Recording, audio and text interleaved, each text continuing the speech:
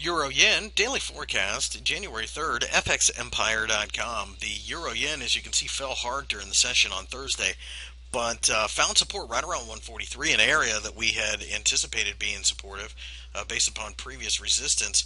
Simple technical analysis suggests that we could get a little bit of a bounce from here. Short-term charts will probably lead the setup higher. We think that the 145 level will more than likely get broken to the upside, but we need to build a little bit of momentum.